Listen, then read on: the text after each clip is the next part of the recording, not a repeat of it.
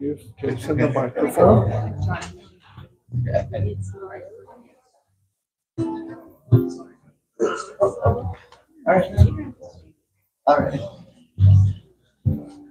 All right. Good morning, New Hope Volcano. Good morning. Merry Christmas.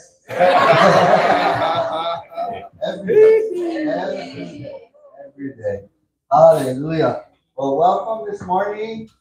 Thank you for joining us. Another beautiful day the Lord has made. Amen. We shall be glad and rejoice in it. Thank you, Lord. So as most of you know, we like to share a little bit of the word and get into prayer before our worship time in the morning. This morning I spent a little bit of time in the book of Nahum. That's not important. And some of you are thinking, what is that? And if that's what you're thinking, you better come Wednesday night Bible study. Because things that are going on in this world, he sees everything. Nothing sneaks by him. He knows everything. He sees everything. And in the book of Nahum, chapter 1, verse 7, the word says, the Lord is good, a refuge in times of trouble. Thank you, He Lord. cares for those who trust in him. Praise your name. Praise God. And so as things go on all around us, we continue to focus on the Lord, trust in him and his plan for our lives and for our salvation. Amen. Thank you, Lord. If we can bow our heads this morning. Ah, Heavenly Father, we come before you, humbled hearts, open to receive from you whatever it is you have in store for us this morning, Lord. We pray that we can settle our hearts and our minds and we can just focus on you and trust in you, Lord, and your plan for us. Many of us are going through all kinds of different things, experiencing all kinds of different trials and tribulations. And we just thank you that we know that you have a plan for our lives to prosper us and to give us a hope. And that hope is Jesus Christ, our Lord and Savior. Thank you, Lord. So this morning we worship you, giving thanks, giving you honor and praise. And we look forward to the day that we can be in your presence, Lord. Thank you, Lord. We thank you for this day. We give you all the glory, the honor, and the praise. And we pray in Jesus' mighty name. Amen. Amen and amen. Thank you, Pastor Jason. Everybody, please say Psalm 90. Ready, go? Psalm 90. Okay, here's what it says.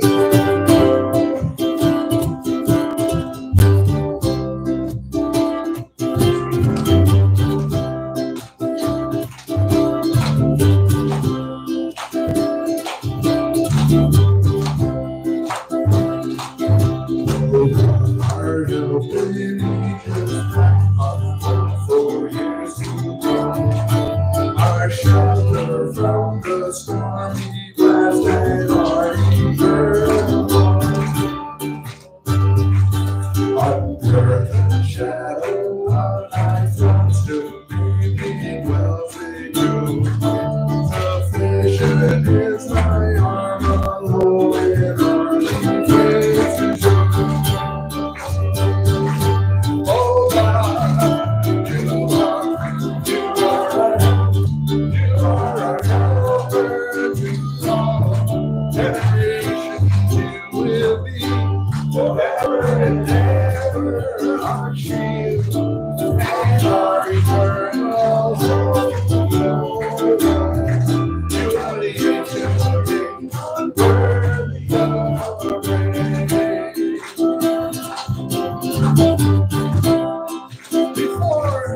Before the fame orders our earthly sweeper frame, on everlasting thou art God, who endless years the same. Our thoughts from ages in thy sight are like an evening dawn. Sure as the watch that ends the night before the rising dawn.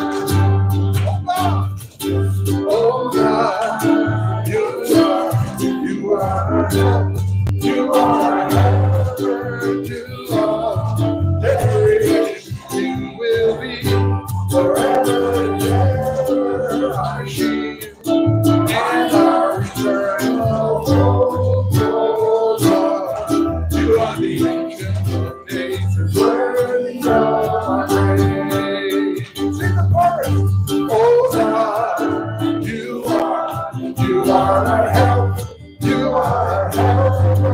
to all generations.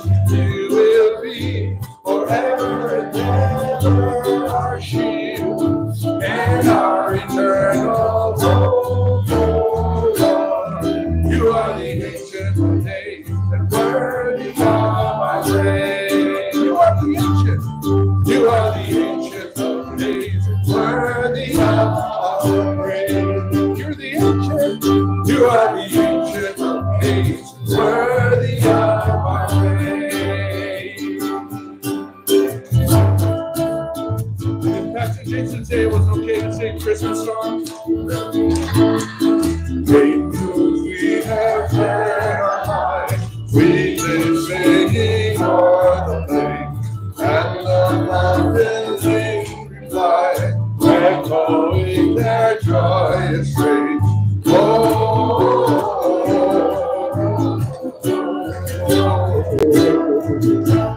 It makes us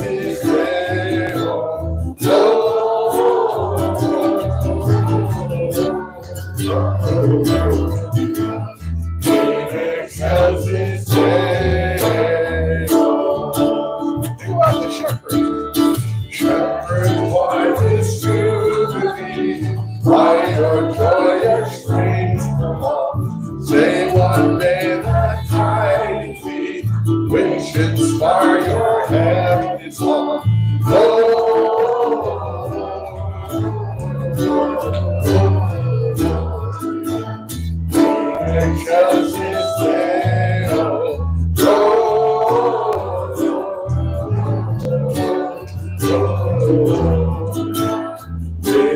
Because his day, come to Bethlehem and see, when whose birth the angels sing. God adore and bended knee, Christ the Lord, the newborn King.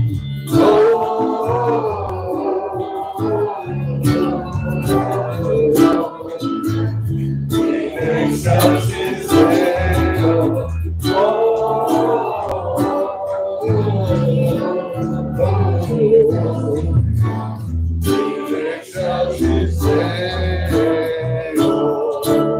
See within a manger, see within a manger lay Jesus, Lord of heaven and earth.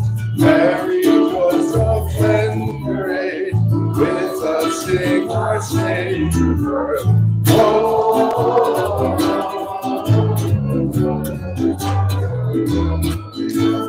He makes us his day.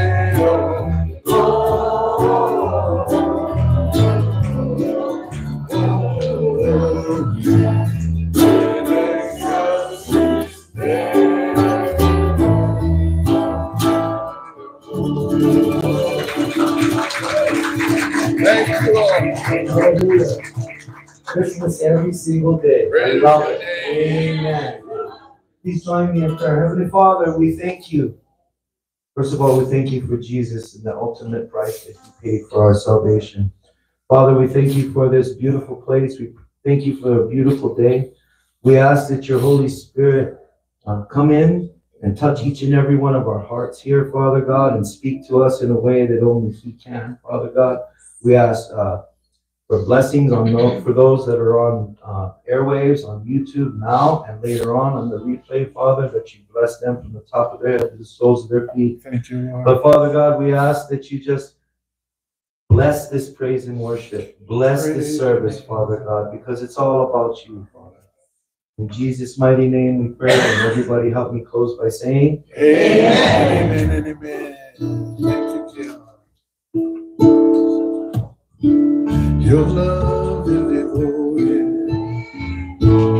like the ring of solid gold, like a vow that is tested, covenant of old. Your love is enduring through the winter rain, beyond the horizon, with mercy for today. Faithful you have been, faithful you will be. pledge yourself to me, and that's why I sing your praise will never be on my lips, never be on my lips. Your praise will never be on my lips, never be. Sing that again.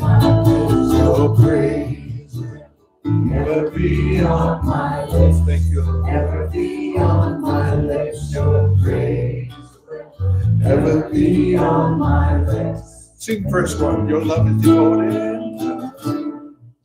Your love is devoted. Like a ring of solid gold. Like a vow that is tested. Like a covenant of hope. Your love is enduring through the winter rain, beyond the horizon. Mercy on today. Faithful you have been, faithful you will be. You pledge yourself to me, and that's why I sing your praise. Ever be on my lips, ever be on my lips, your praise will ever be on my lips. Sing that chorus, say, on my lips, your praise will ever be on my lips, ever be on my lips, your praise will never be on my lips, ever be on my lips. You father the orphan, your kindness made us whole. You shoulder our weakness as grace restores the soul. You're making me like you, clothing me in white, bringing beauty from ashes. You will have your bride. Faithful you have been, faithful you will be. You pledge yourself to me, and that's why I sing your praise. Never be on my lips, never be on my lips, your praise. Never be on my lips. Sing that again. Never be on my lips, your praise will never be on my lips. Never be on my lips, your praise will never be on my lips. Never be on my lips. Oh, hail King Jesus. Oh, hail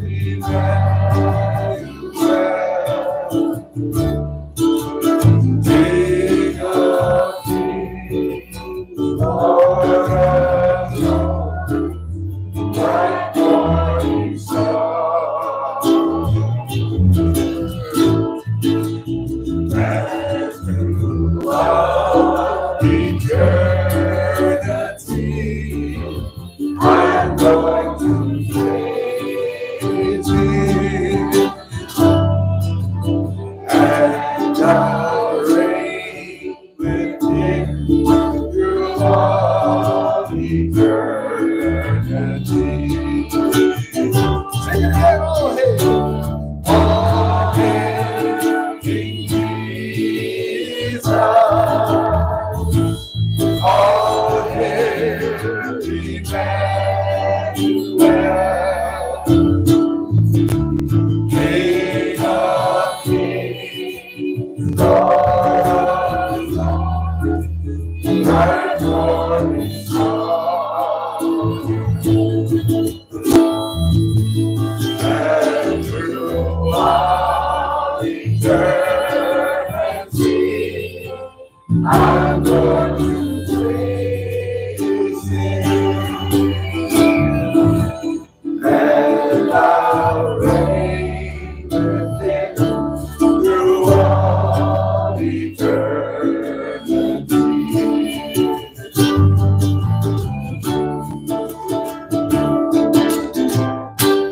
All heaven declares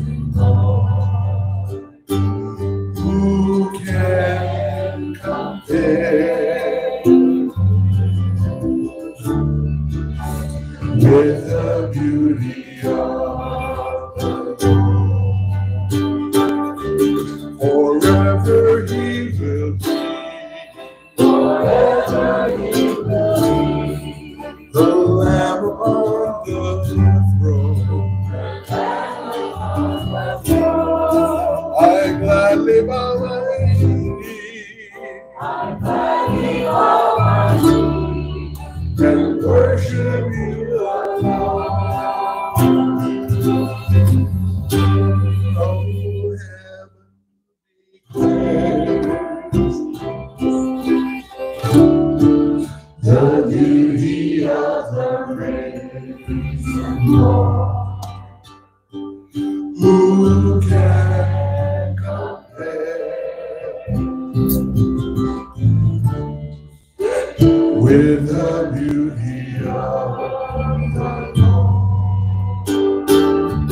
Forever He will be. Forever He will be. The Lamb upon the throne. The Lamb upon the throne. I gladly bow my knee. I gladly bow my knee and worship you alone.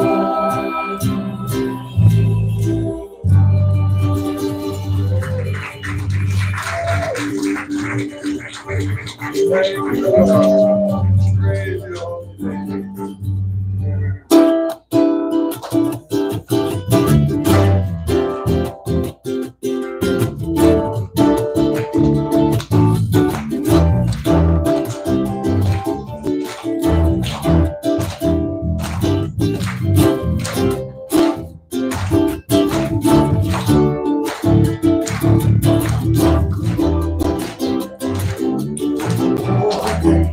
All we gotta do is praise God. In the afternoon, all we gotta do is praise God. In the evening, all we gotta do is praise God. Don't walk away from the truth. I love you, Jesus, now. Praise God. In the name of the Father, the name of the Son, the name of the Holy Spirit, will it be one? All you think is right down to me. Just by the letter and say, we got to move to the left, and move to the right. Back the name, rejoice, that's right. 2, 4, 6, 8, who do we appreciate? All we gotta do is praise the Lord. All we gotta do is praise the Lord. In the evening, all we gotta do is praise the Lord. Don't walk away from the truth. I love you, Jesus. Now praise the Lord. In the name of the Father, the name of the Son, the name of the Holy Spirit, the one now. All the people going down with me, Jesus. Why? Set us free. Move the left, and move to the right. Black and let me know that's right. 2, 4, 6, 8. Who do we appreciate? Jesus, Jesus, Jesus, Jesus. All we gotta do is praise the Lord. Hallelujah. Hallelujah. Hallelujah. Hallelujah. Hallelujah. Praise Him. Hallelujah. Hallelujah. Hallelujah. Thank you. Hallelujah. Hallelujah.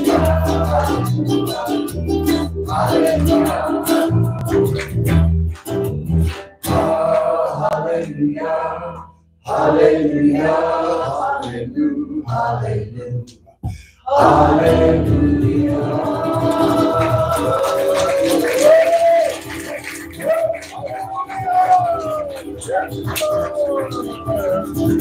That's Pastor Jason.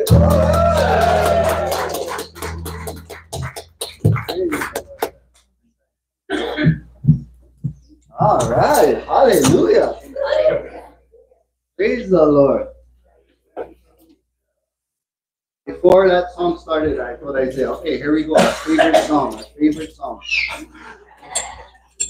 Because that's one song that we will just be singing in the shower, watering the plants, cutting the grass. That's a song we just love to sing. One of the important things in our Christian life is worshiping the Lord with our voices. Amen. Yeah, we do it. Sometimes I wake up and I have a worship song on my mind that I'm already singing, and I just woke up. You know, I didn't hear it anywhere. It was just put on my heart, and so that's such an awesome thing to do. So Good morning. We have some announcements for you this morning. I'm going to call our sister Chris up to give us some of those announcements. But I'll go ahead and say for Wednesday night, we are in Ephesians chapter 5, if you want to join us. Wednesday night, you can fill your belly, fill your heart, and fill your mind all at the same time. So you can join us. 5 o'clock, we have a meal till about 6 o'clock, and then we get into the Word of God. It's been awesome. It's been amazing. So we hope to see you there. Chris, thank you so much, sister.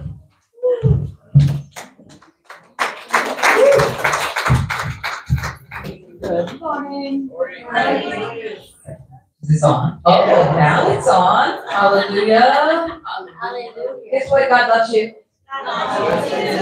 Yeah. Monday, people will be getting together to pray for you. So don't be shy. There's paper back there. Write down your prayer request, stick it in the bowl so they can pray specifically for you. Wednesday night, Bible study, 5 p.m. with dinner. Thursday, hula, 5 o'clock. Yes. Friday morning at 8 a.m., the Yard Ninjas will be here. If you'd like to join them, show up. Friday night at 6 p.m., celebrate recovery. Yeah. Hallelujah.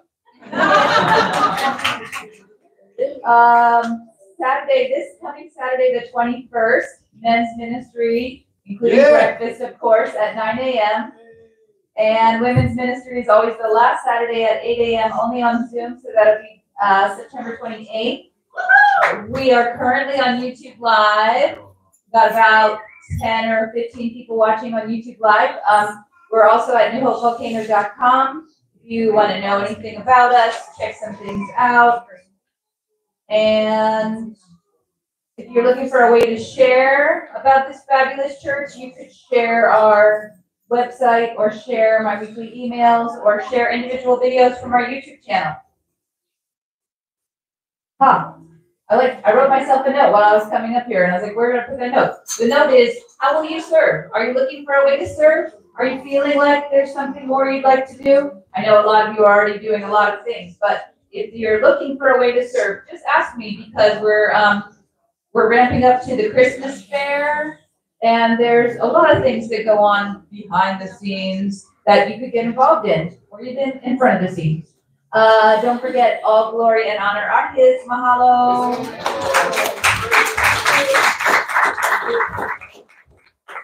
Hallelujah.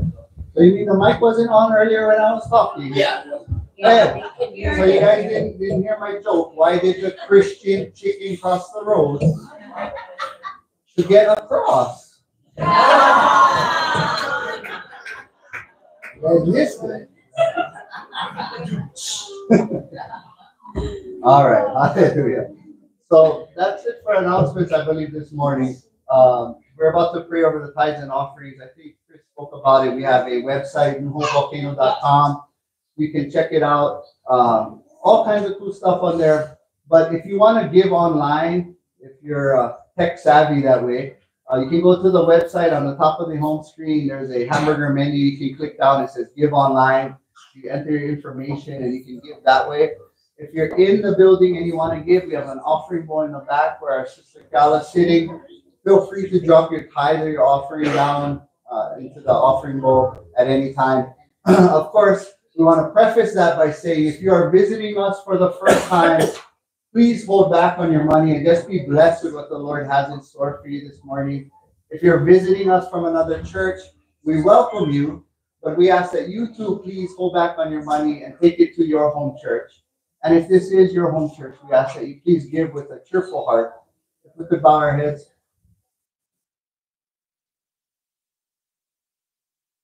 Heavenly Father, we're so grateful, Lord. We thank you for the gift of life that you have blessed us with this morning, that we can awaken and be in your presence. Some of us with aches and pains, Lord, and we just pray your healing touch upon those people. But Lord, with every breath that we are alive and living, we just want to honor you and worship you. We want to spread the good news of the gospel to everyone around us. And we pray that you strengthen us in doing so, Lord.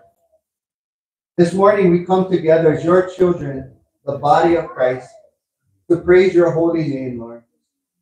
We come before you with open hearts, with open minds, with ears to hear, Lord, so that when we hear your word this morning, that it may dwell in our hearts richly. We thank you for providing for us in every way, for knowing what we need, for caring for us. As your word says, to cast our cares on you because you care for us. And we thank you for that. We lift our tithes and our offerings up to you. We pray that you multiply it in abundance. And most importantly, we pray that we use it according to your will. Lord, we lift our brother David Kea up to you as he's about to share the word with us this morning, that you speak through him and touch each one of our hearts this morning. We love you so much, O Lord. We give you the glory, the honor, and the praise. And we pray in Jesus' name. Amen and amen. Brothers and sisters, if you can help me welcome Brother David Kea this morning, sharing the word of God.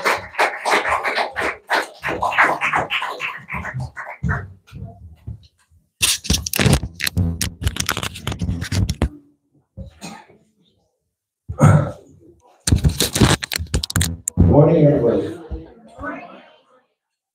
Try that one more time. Good morning, New Hope Volcano.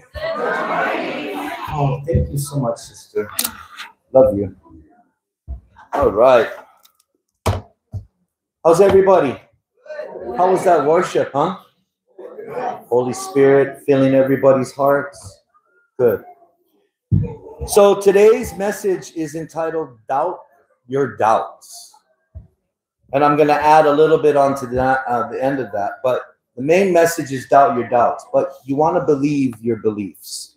Doubt your doubts and believe your beliefs.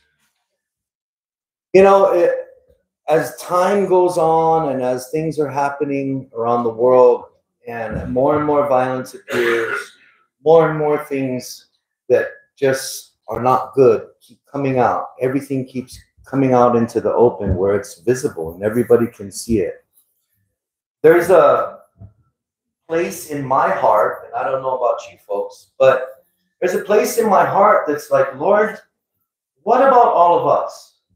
What about your children? What about your servants? It seems that the world is getting worse and worse and worse, and there's no consequence. It seems that the rich keep getting richer. The violence keeps getting more. And it seems like there's no consequence behind it. And I was having a really hard time with this, and I was, praying about it and everything. Of course, when you're in touch with the Holy Spirit, he speaks to you loud and clear. And he brought me to the third book in Psalms and chapter 73. And that's what we're going to be talking about today. Now, on the back of your notes, I did put the whole psalm. So if you want to follow along with that, you can. It has all the verses numbered. And if you want to use your Bible, then please use your Bible or your iBibles. Go ahead and use those two to follow along with it. But before I get started, I just would like to pray. So could everybody join me? Heavenly Father, we're here today to hear your word through the Holy Spirit. We thank you for the words that you've provided for us in the Bible. We ask the Holy Spirit to speak to us in a way that only he can, to understand these doubts as they arise in our lives. In Jesus' name I pray, and everybody help me close by saying amen. Amen. So congregation, I want to discuss doubt in God today, even amongst believers. How many of you have had doubt in your thoughts? Just me? Okay. How many of us have had doubts about God and his justice? Yeah? How many of us have had doubts about his goodness? If you say no, I implore you to search your heart again, because I can guarantee you that doubt has entered your thoughts, especially doubt towards God, because it's part of our DNA. It's part of us. Doubt can shake our faith, and it can make us question God and his ways. I'm going to say that again. Doubt can shake our faith and make us question God and his ways. As I was thumbing through the book of Psalms, 73rd Psalm, written by Asaph. Now, does Asaph sound familiar to any one of you? Yes? Good, because it wasn't to me. Right? It's not something, it's not a household name, right? But I found out he was a leader and a worshiper in Israel. And from what I read about him, he was held in very high esteem amongst the Levites who oversaw that temple. He's not a common household name like Jesus is, or Holy Spirit, or Luke, or John, or Matthew, right? But he has a legacy. He occupies a significant space in the Holy Scriptures. So before I dive in, I want to introduce Asaph. So let's walk through his resume, if you will. What do we know according to the word? We learn about Asaph through various points in Scripture. 2 Chronicles 29 and 30, 1 Chronicles 6 and 39, 15 and 17, 15 and 19, and 16:5. So we know something about this guy in the Scriptures, and here's a couple of things that we know through that. His lineage, right? We know he was the son of Berechiah, the door holder at the temple. He was a descendant of Gershom, which means he's the son of a Levite, which makes him what? A Levite, right? The Levites were defenders of the Mosaic law during the Exodus. My point is, he's descended from a priestly tradition. As a Levite, his duties were singing songs during temple services, constructing, maintaining, and guarding the temple. Levites were also teachers and judges. Basically, they were the source. They were the go-to of how to do life. Amen? Asaph wasn't just any Levite, though. He was the Levite in charge of the music before the Ark of the Covenant. Wow. He occupied the special place. He was appointed by King David himself as music director. And in 2 Chronicles 29 and 30, he's called a seer, which means that he was also acknowledged as a prophet. He was very prophetic. If you read his Psalms that he wrote, he was appointed originally to serve before the ark with the grandson of the prophet Samuel. This is how esteemed Asaph was in his culture. In his day, he served through not one, not two, but three kings. He served from David to Solomon to Rehoboam. Excuse me. His accomplishments, well, he's credited with authorship of Psalms 73 to 83 and Psalm 50. 73 to 8, that's 11 Psalms. If he penned all those Psalms and they were attributed to him, then he also spoke prophetically in some, because some of those songs, if you look at them, they're messianic songs pointing to Jesus. His contribution to the Holy Scriptures is greater than most of the minor prophets. He has more ink in this word of God than Titus, James, and Peter. He has a legacy. When you see the reference in here to the Asaphites. The Asaphites were a guild of musicians who served in the first temple in 1 Chronicles 16, 4 through 5. David appointed certain Levites to minister before the ark of the Lord and to record and to thank and to praise the Lord God of Israel. Wow. So Asaph was a chief. And next to him, Zechariah. Remember Zechariah, okay? Because I'm going to come back to him later on. This is Asaph. He penned these words. And if you look at the beginning of Psalm 73, he started it with, surely God is good to Israel, to those who are pure in heart, and to those who are called by your name. Asaph is about to take us on a journey. We're going on a journey in Psalm 73. And it starts with a declarative statement, right? Surely God is good. God is good to Israel. He's good to those who are called by his name. He's good to his people. This is where Asaph starts, right? And he's starting here for a specific reason. Because he's driving a stake in the ground. He's making a concrete foundation. Setting that foundation because where he's about to take us is on a journey of crisis and faith. Asaph, who was a rock star, in my words, right? He's just the bomb. And he takes his culture, and he's known so much as a mighty man of God. He's not known as, anybody. He's somebody that you would want to kind of look up to, I guess. He was a great example, a great mentor. And if you knew him, and if you were familiar with him, then you know he speaks directly to God. He gathers praise from the people, and then he takes that and he delivers that to God. That's amazing. So he starts with a declarative statement, right? God is good. God is good. Good to the pure in heart. God is good to his people. Israel, he says. But something broke in Asaph. Something went. The truth that he knew and the world that he experienced just went separate ways. They completely disconnected.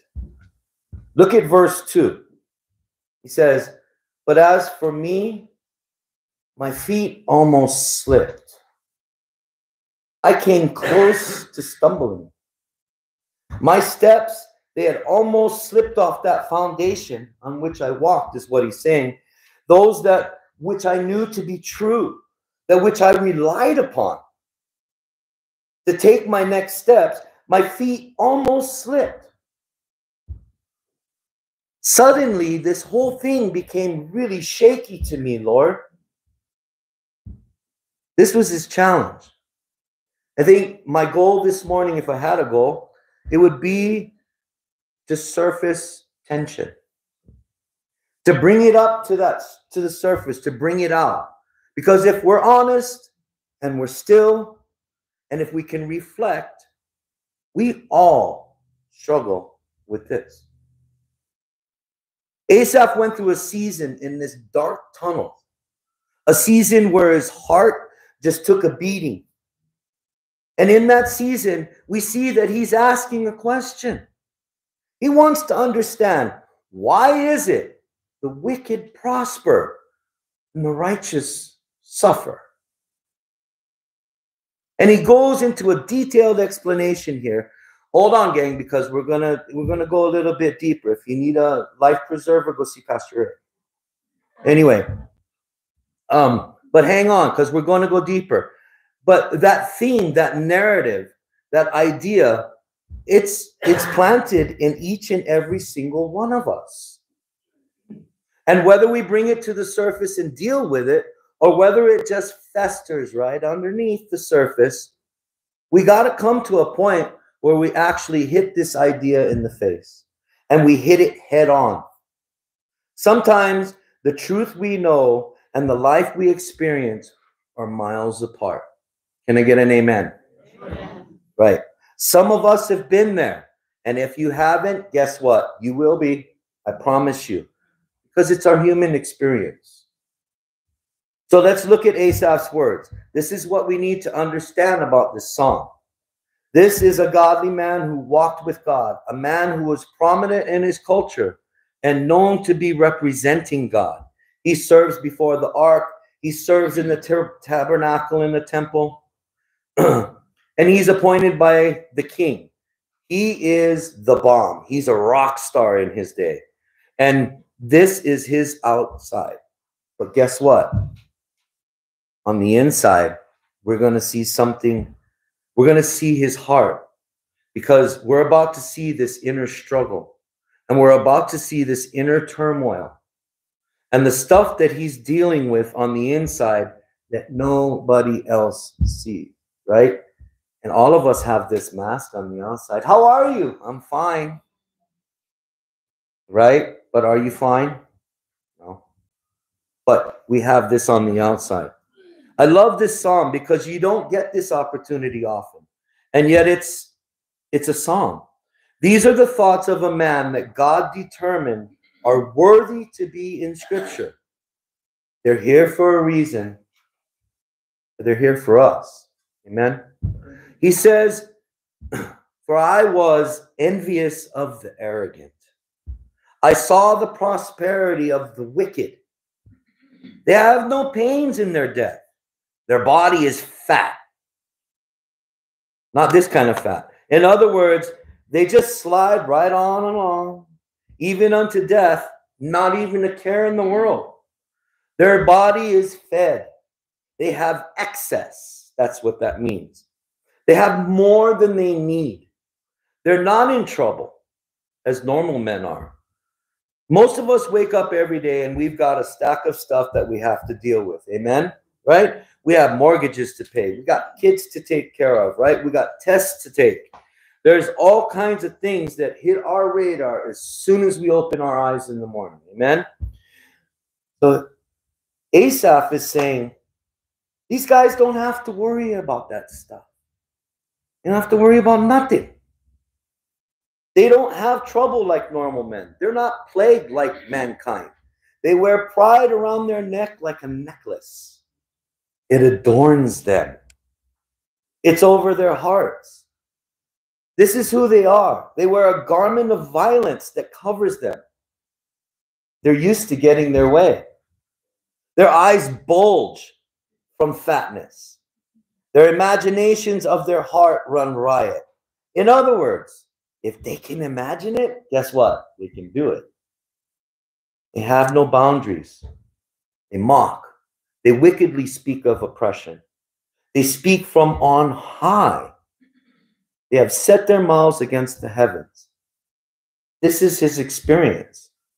This is the guy who's serving before the Ark of the Covenant, And in his experience, in his world, that's what he's seeing. A group of people who have no regard for God whatsoever. Does that sound kind of familiar? Kind of what we're dealing with today. Not only do they have everything that they need and then some, not only do they always get their way, they even speak from on high as if they are their own God. As if they don't need God. And yet they just keep rocking and rolling. Nothing happens to them. They set their mouth against the heavens, and their tongue parades throughout the earth. They make disciples. That's scary. They make disciples. They've got a worldly philosophy. They have a way of doing things. It seems that in their life, there is no God. They're saying, I'm my own God. I'm the center. And I get my way. I do what I want to do. And Asaph's looking at this and he's saying, my goodness, this is actually working.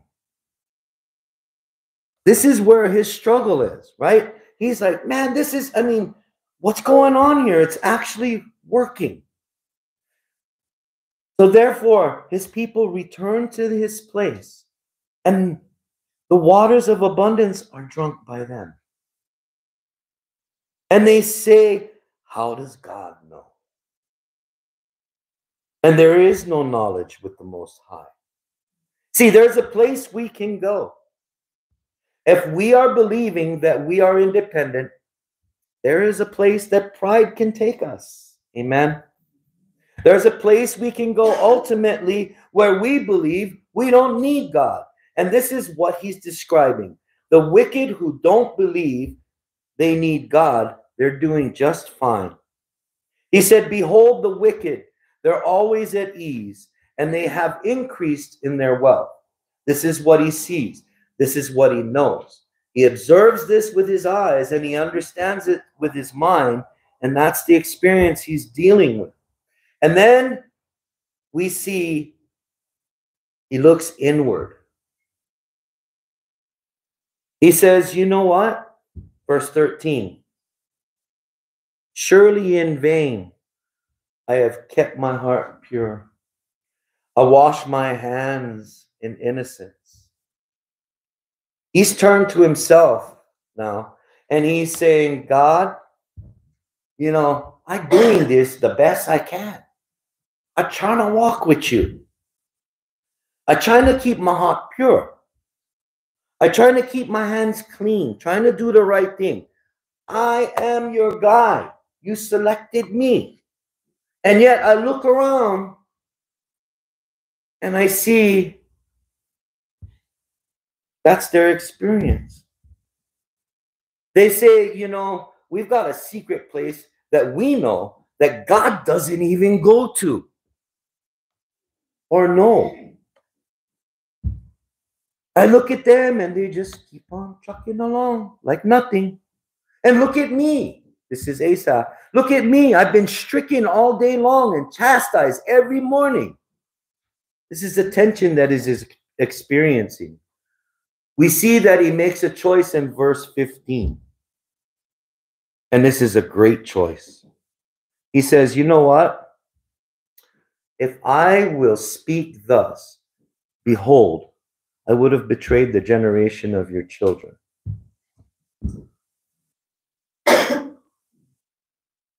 If I will speak thus, behold, I would have betrayed the generation of your children.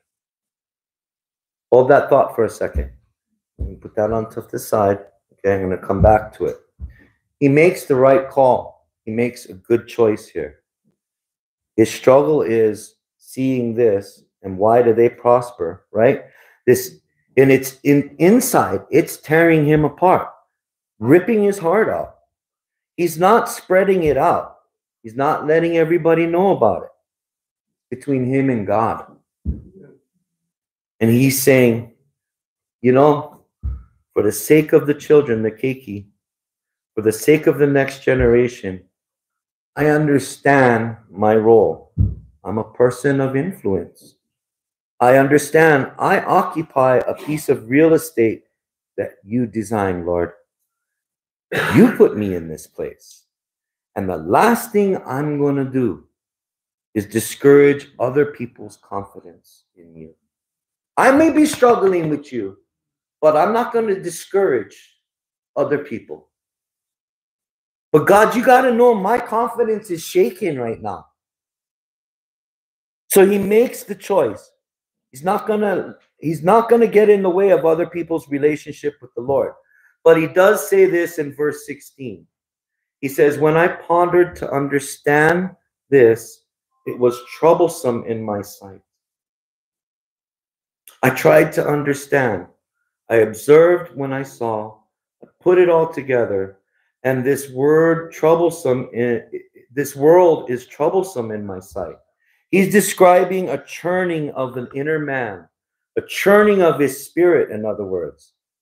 And he's telling God, this is throwing me off. I'm really having a hard time with this. Have you ever been there? Amen? Sometimes this shows up in a crisis. Most times it does. And sometimes we hit a season or a stretch where everything we know about God's goodness just comes crashing down around us. Take a look at what's going on in Israel. Remember his first statement, right? What did he say? God is good to Israel, to those who are called by his name. We can look at this in this way. God is good. Amen? I buy into that 100%. I got it. But what we really want to know is this. Okay, ready? Hold on now. Okay, this is going to blow your mind. Ready? Is God good to me? That's what we want to know. I think this is where we break as human beings. A lot of times, this is where we break to create a category, an academic category, if you will. We can say God is good. I think you can all buy into that, right? Everybody say God is good. Yeah, everybody agrees on that, right? I mean, especially here, right? We all know that. Yeah, God is good. But if you and I got real still and we got real quiet and alone with our thoughts and ourselves in a place that nobody else is present except God, and we ask that question, is God good to me? That's a different question. And probably pushes back a different answer at times. Like when you get a phone call that brings sad news, someone you love dearly passing suddenly. Or the ministry that you are in is no longer interested in your calling to the kingdom. I think in that mode, in that crisis mode, we ask that hard question. Is God good to me? And I think each and every one of us can relate to that. I think all of us have seen those reasons or recognized those seasons that when that break happens, when that disconnect happens. But for most of us, I think there is a more dangerous place that we can go. Worse than that, it can erode our confidence in God's goodness to us. And that's what I'm going to call the low hum. You know, like when you have feet like the slow, low hum. I'm going to call it the low hum. That white noise. It kind of just floats in the background of our thinking. That unless we're really paying attention, we tend to just push it off to the side and we get distracted and we do something else. That little hum, I believe, are lies that we believe. These are scripts that play in us over time. You know, some of us have been carrying some of those scripts since we were little kids. Some of us has gotten so familiar with those lies that are spoken into our lives that we hardly recognize them as being separate. They're just a part of us. Just how I am, right? They're part of our DNA. They're part of our filters, right? They're part of how we view the world. This low hum is very, very dangerous. It's more dangerous than the seasons of crisis that we come into.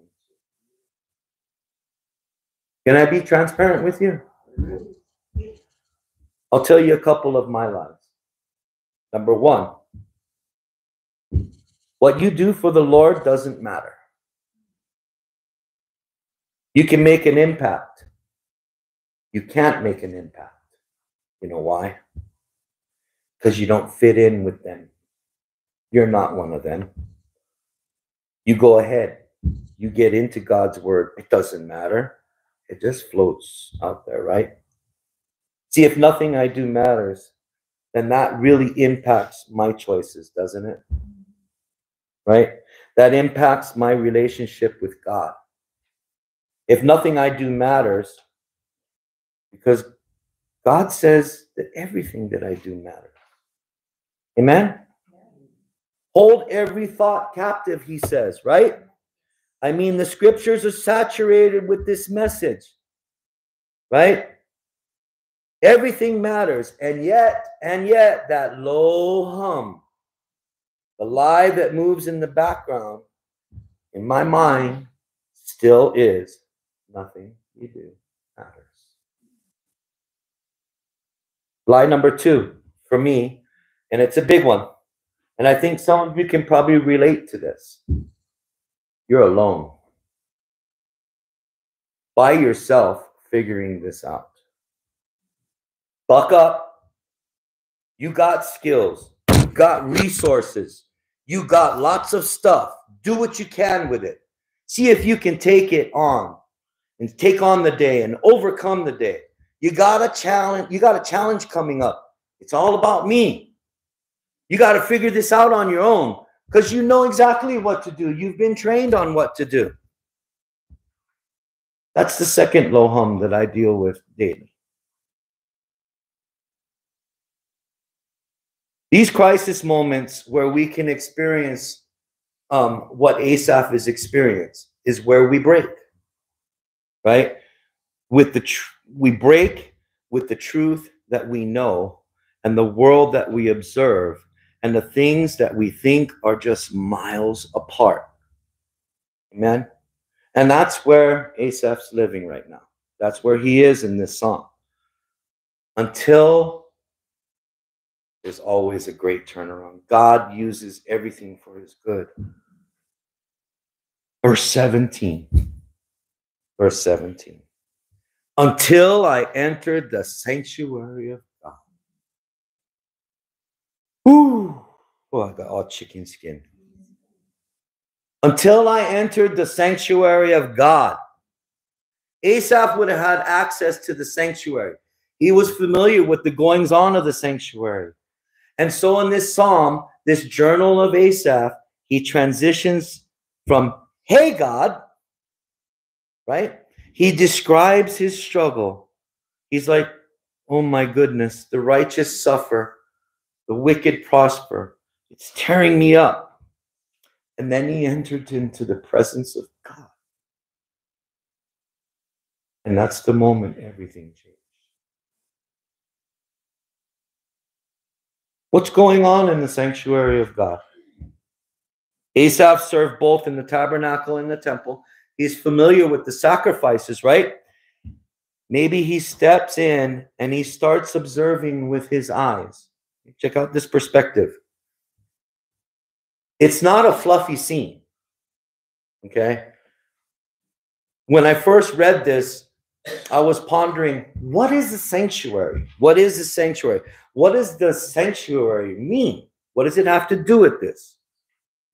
Did he have a good, quiet time with God? Did he listen to a great praise song? You know, what's the sanctuary? I'm pretty sure that the sanctuary in this case is the sanctuary of God. He's in that place where he's gazing upon an altar, a blood-soaked altar. It could be animal parts on there, right? It could have just been moments ago that a lamb's neck was lifted and slit from left to right there. I think this is what he's looking at.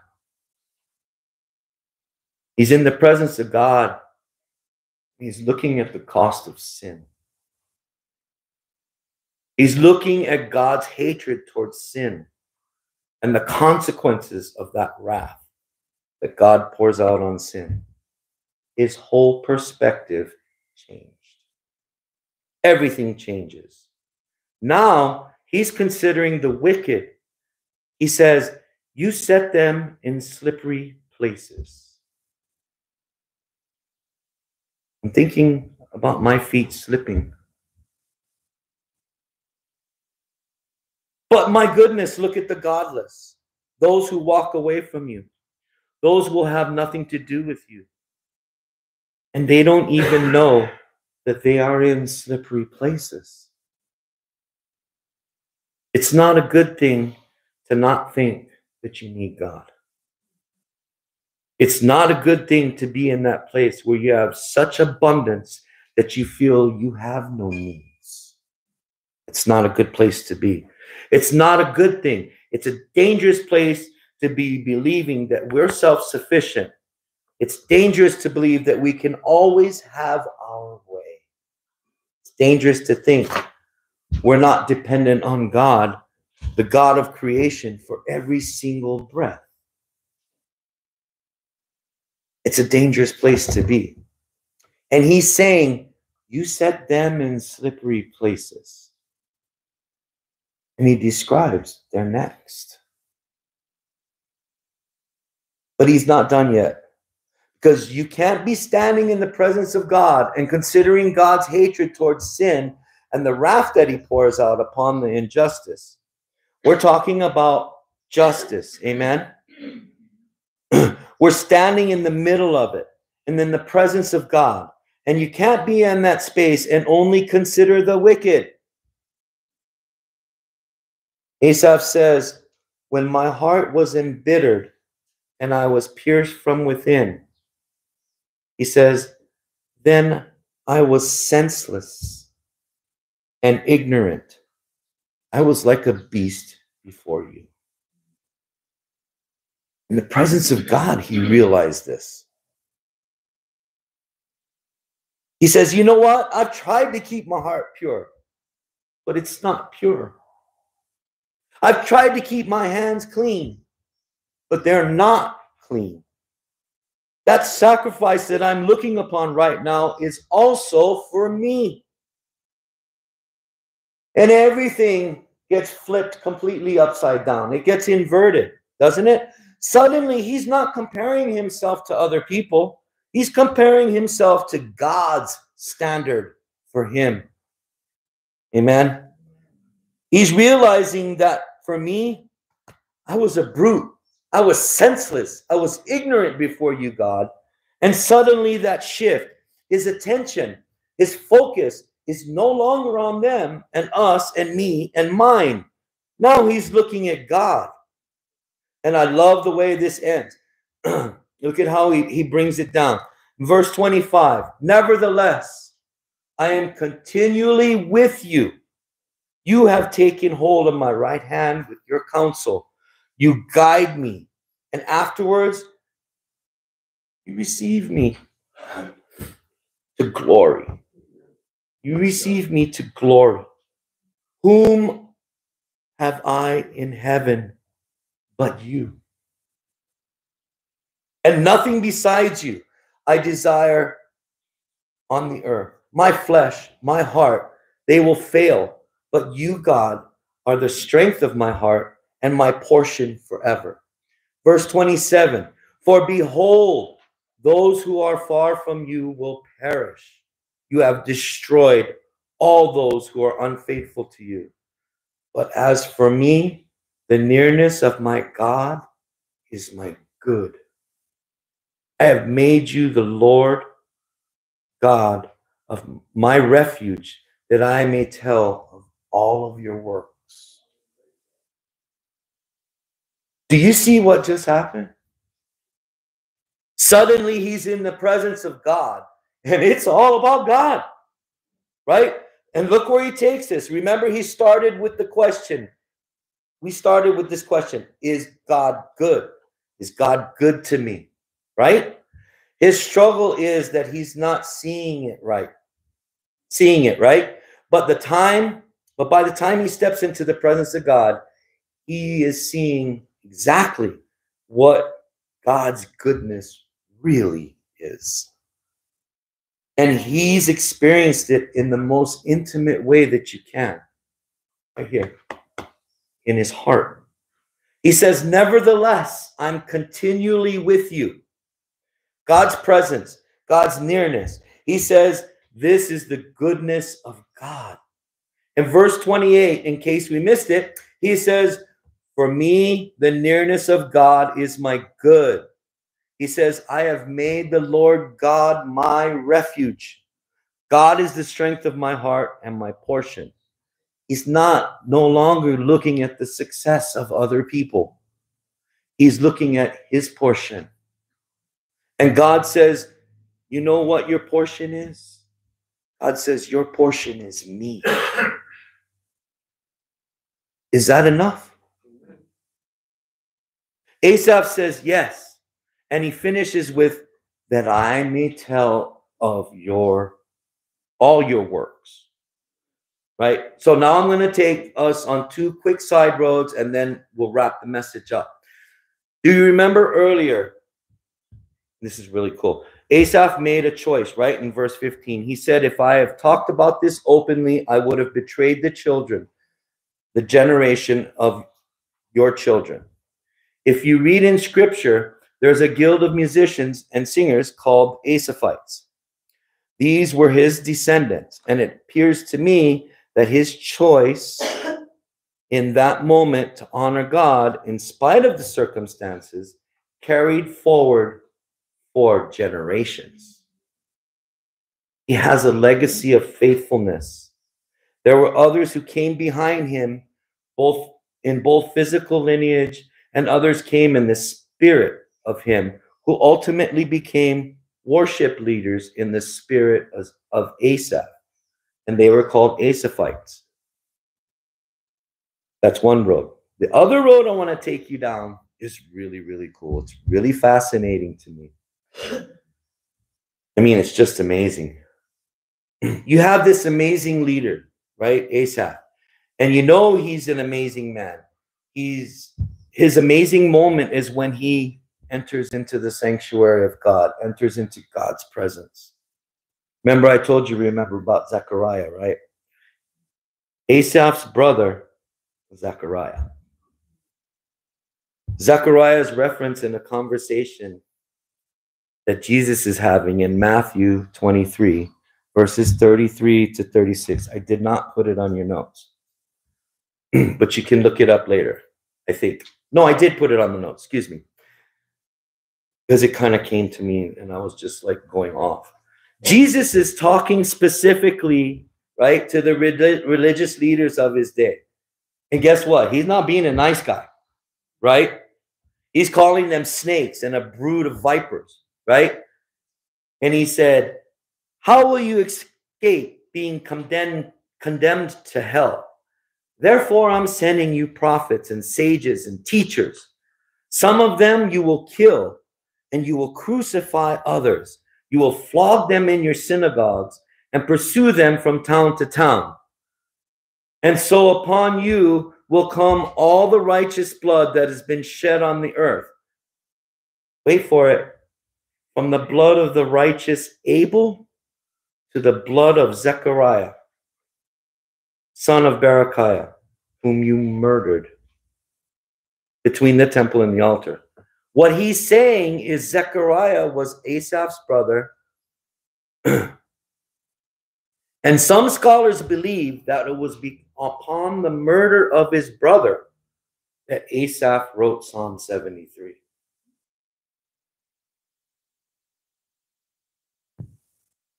If you think about it, if it's true, if that's what Asaph was really struggling with, then he's really directing his thoughts and his anxiety towards Solomon, king over Israel, as Asaph seems to be making a distinction between Israel and those who are called by your name.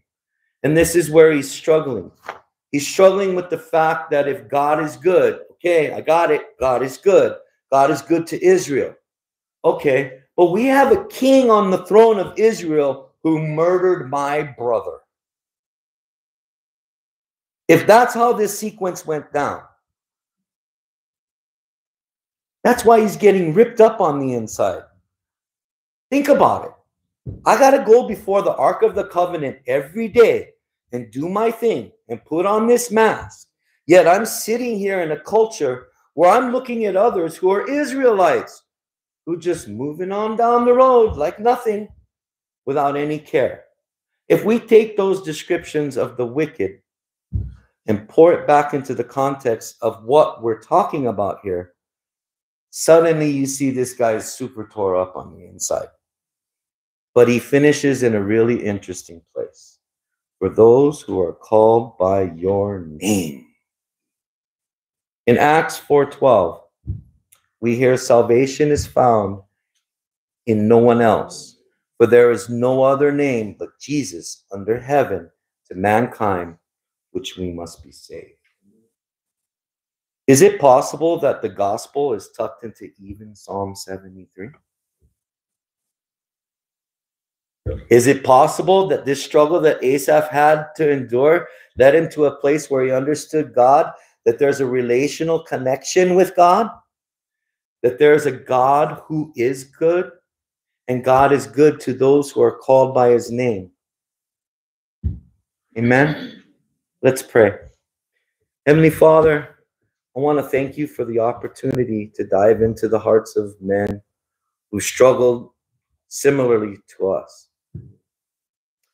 Lord God, we know at the end of the day, we know you're good. You're not just good, but you're good to me and to us. We know your goodness. We know that you're good, Lord. It's just who you are, and that you want to express that goodness towards us. God, we just open our hearts and our minds, and we declare and we receive it. And we just ask you, Lord, to lift us up with the experience of your goodness, so that we can tell future generations. Now, while our eyes are still closed, I just wanted to say, some people here or online, it doesn't make any sense to them what I've just talked about. They want to know, they understand a little bit about struggling. They understand that they see the wicked prosper and others suffering. But they still don't get it. If you're questioning this, that's the Holy Spirit, I'm here to tell you. And he's knocking on your heart, on the door of your heart, and he wants to come in, and he wants to enlighten you. He wants to bring all of this joy that only God can give you. I implore you today to invite him into your heart. We're going to say a prayer here in a second. I will formulate the words, but it has to come from your heart.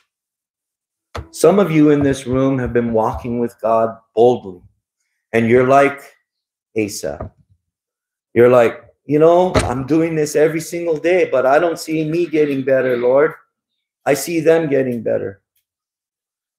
I invite you too to come and say this prayer, to rekindle your relationship with Jesus so that he can explain it to you through the Holy Spirit.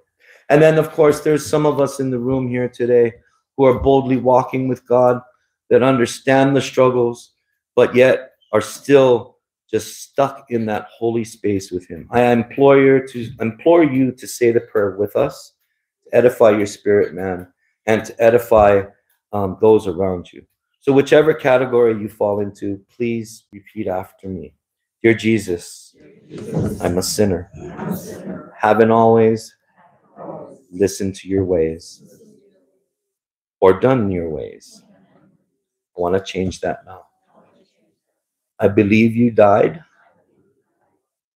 and rose the third day for my salvation. I love you, Jesus, and I thank you for taking my sin and my punishment so that I may be blessed in your sight. I say now, so that my neighbor can hear me, the devil can hear me, I can hear me, and you can hear me. Jesus Christ is my Lord, and I will follow him forevermore.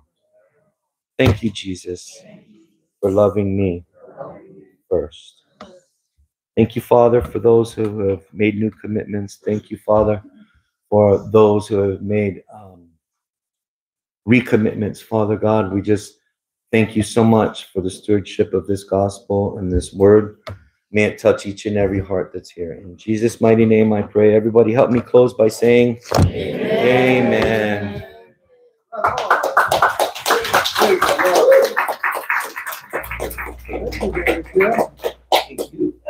Man, I was singing all kinds of songs in my mind when I was listening to that message. In your presence, that's where I am. Right? In your presence, that's where I am strong. Seeking your face, touching your grace. In the breath of your love. My mic on? My mic is on. My wife was checking if my mic is on. My mic is on. My shirt is on. Shoes, socks. Everything is on. Ladies and gentlemen, this marks the formal conclusion to our Sunday morning service. We're grateful that you spent your time here this morning. We pray, Lord, that you'll have a great rest of the week. We're going to sing one more song. If you feel like singing, stay in the room. You can sing. If you feel like singing as you walk out, you can do that too. If you're ready for your refreshments, the refreshments have been already set up. You can make your way out to the door there on my left. If you're going to head out and enjoy the rest of this sunny day, please be cautious as you get out to Highway 11 as the cars speed up and down that road very, very quickly. Whatever you decide to do, have a great rest of your day.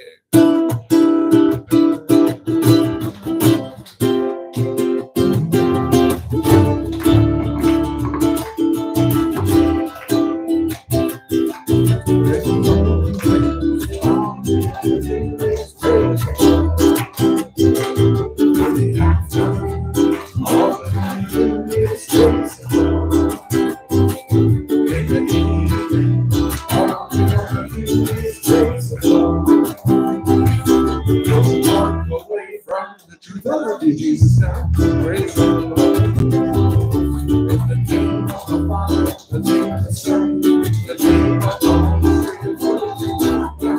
Hold your fingers, go down the gate. Jesus down the Lord. Let us sing that. Let us sing just right. Down the rain to rejoice as we let it go. Say, who do we appreciate? Jesus, Jesus, Jesus, Jesus, down to the Lord. Oh, hallelujah, praise the Lord.